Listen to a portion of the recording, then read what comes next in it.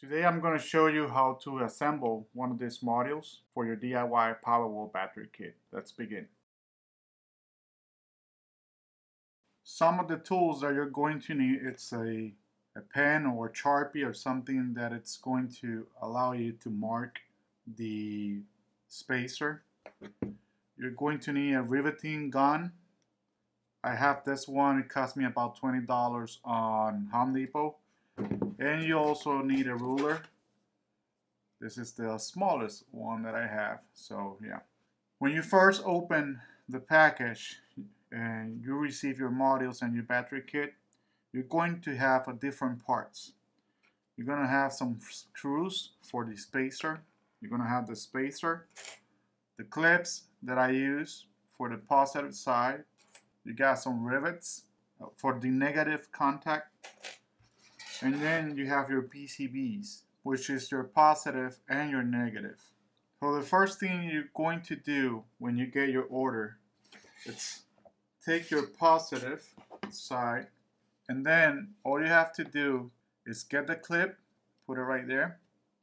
Make sure this side is flush, it's perfect, and just slide it in. It has to be perfectly centered to make sure it's not on top of the fuse. And that's all you have to do with this side. Push it in a little bit, slide it in, and you're done. If you have to remove it because it's not aligned, use something to put it back out. Because once it's once the clip it's sit in, it grabs the PCB.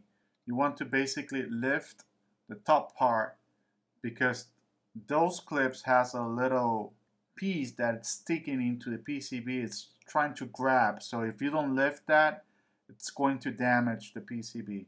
So you just lift it up, push it back out again, realign it, and push it back.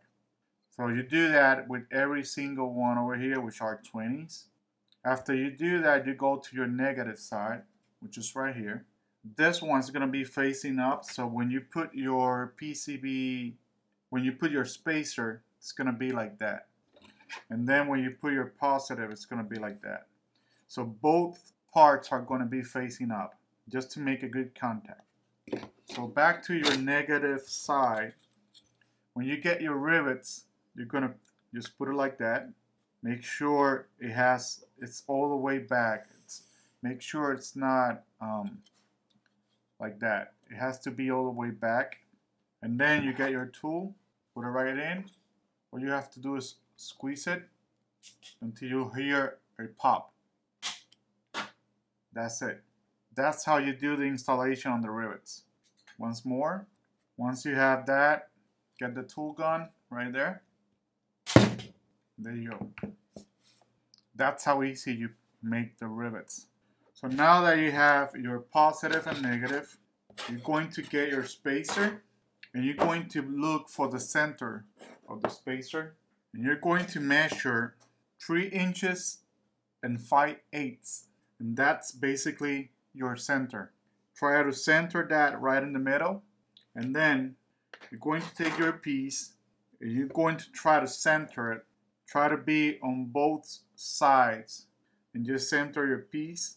Take a screw, start the screw on it, make sure everything is okay, and you just screw it in place. You could continue doing it. You start the screw and then you do it.